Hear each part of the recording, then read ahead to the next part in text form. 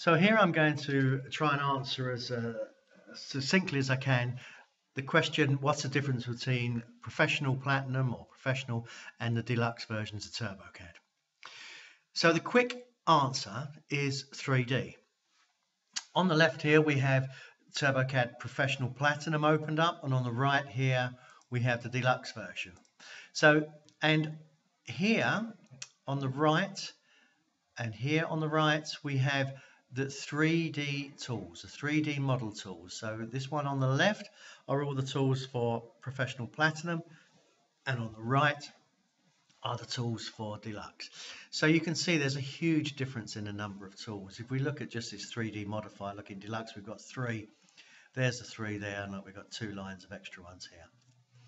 So if your bag is 3D work, then I strongly advise you go for the Professional or the Professional Platinum. Certain things which would be very easy to draw in the Professional are going to be a bit of a pain in the Deluxe. A lot of them you can get there. I've seen some very impressive 3D drawings in Deluxe, but on the whole, if 3D is what you want to do, go for the Pro. The other thing to say about 3D is that in Professional you have the option of drawing in as a solid object or as a surface object. In the Deluxe you do not have the option of the solid, you've just got the surface.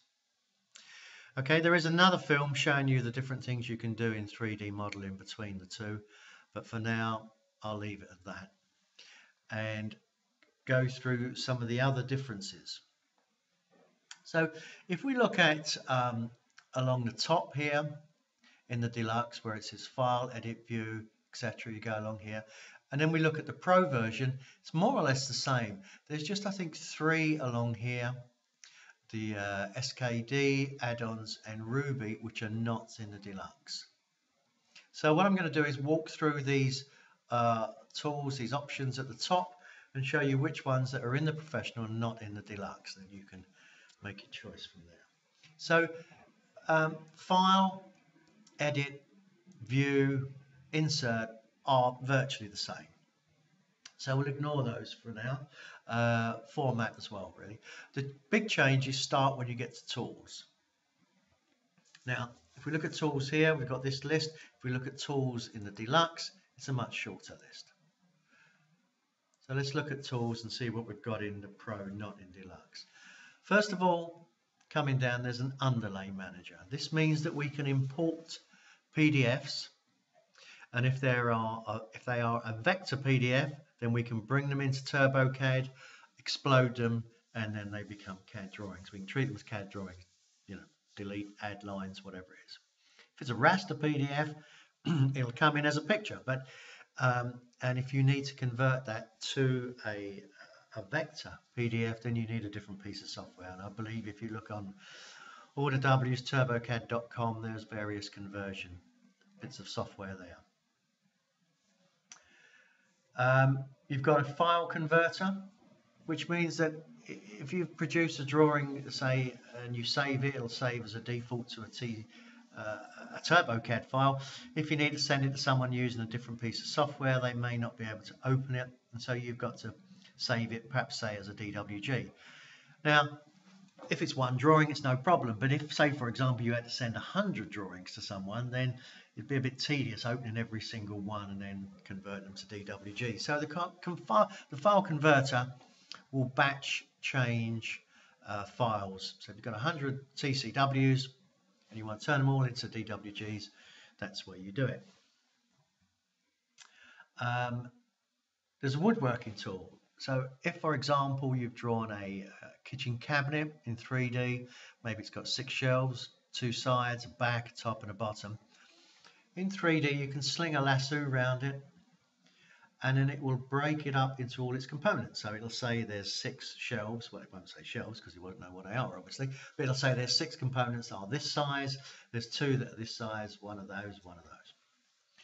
And then you can type in the size, and if you're going to cut all those pieces out of wood, so out of a sheet of wood, you can type in the size of the sheet of wood, and it'll show you the best way of laying them out, so there's the least amount of waste.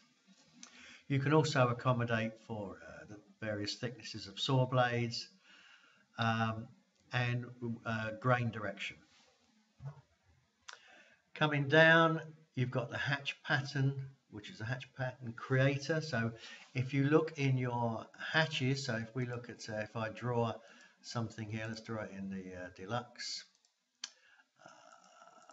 If I draw that and select it and go up here, and sorry, where am I? Whoops, I've not opened it far enough to get the box. There it is, none. It says there's no fill to it, so if I click on here, here's all the hatches that are in the default, and the Pro are the same. Now, if you want to use a particular hatch that's not here, in the Deluxe, well, that's your lot. You can't. That's all you can choose. In the Pro version, you can create your own hatch and put it into that library. Okay. The only thing to remember is your hatch has to be symmetrical. Down from that, you've got Drawing Compare. Drawing Compare is where you have, say, a 2D drawing that you've brought in, and maybe over a period of time you've made various changes to that drawing. What you can do is you can plonk your edited drawing on top of your original drawing, and through Drawing Compare it will throw up and show you the changes you've made. So you can look at your first drawing, your edited drawing, and you can ask it to blink to show what the changes you've made, or you can just ask to see what changes you've made. So very useful little program, tool rather, and both of these are available as extra add-ons. You can get those through TurboCAD.com. So I think that's about it down there. If we then go along to, say, to Draw, the only thing I think you've got here is the gear contour. In the Pro version, you've got this gear contour. You can see it draws a gear, and you select it, right click, go to Properties, Gear, and you can see you can customize your gear with a number of teeth to it and pitch and all that sort of business. Okay, cancel that. So that's in Draw. I think that's the only one there. The stellated polygon is in the Pro and the Deluxe. You have got constraints. These are rules you would put onto a 2D drawing, and they're really engineering tools rather than architectural. So if you have two lines that must always stay the same length, equal length, or they've got to be perpendicular or parallel, whatever rules, you can impose those rules on the drawing, and it puts a little green icon by the line, whatever you're doing, and so if you go to try and change your drawing and it breaks the rules that you've imposed on it, you'll get a dialog box coming up saying you can't do this because you've said you can't. You can click onto the little green icons and delete them, so you can put the rules on, take the rules off, but it's a sort of safety mechanism so that you impose rules, and then if you accidentally break them, it'll tell you. Architecture, well, there's just a whole pile of extra tools in the Pro version and not in the Deluxe. I mean, the Deluxe version is fine to have a quick little look at what you can do in architecture, but you know, in the Deluxe version, for example, you've got a one skim wall, a one brick wall, whereas in the Pro Platinum version, you can create a specific wall, type of wall for your project. So you can have an outside brick wall, a cavity, inside block, plasterboard, 2 or 3 mil skim on top of that. And you can save that wall within your drawing, and you can save all sorts of walls. So if your house or your building has a number of different types of walls, you can save them all within there. And extra stuff for doors and windows. In the Pro version, you can have anything you like, and in the Deluxe, you're very restricted. Modified, I don't think there's any real difference there apart from the obvious constraints with 3D. Modes, same, I think. SKD, the only thing here really may be of use is copy in place. So if you've got say a rectangle, let's draw a rectangle. Let's do a sketch and say do a rectangle. If I do that rectangle, I can click onto that, go to there, section, copy and place. Now I've got one on top of the other. So if I select it now, it says which one do I want. So I can select one and put it over there. Obviously I can do exactly the same thing with Deluxe. I just used do it in a slightly different way. Add-ons.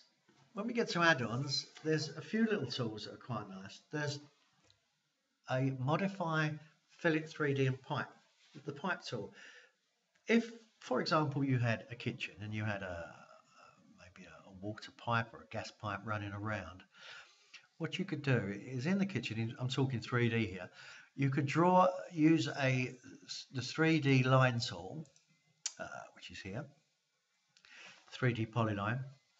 You could snap it to the various corners of the pipes going round, and then once you've done it, you can click onto add-ons, modify. First of all, give the corners a fillet.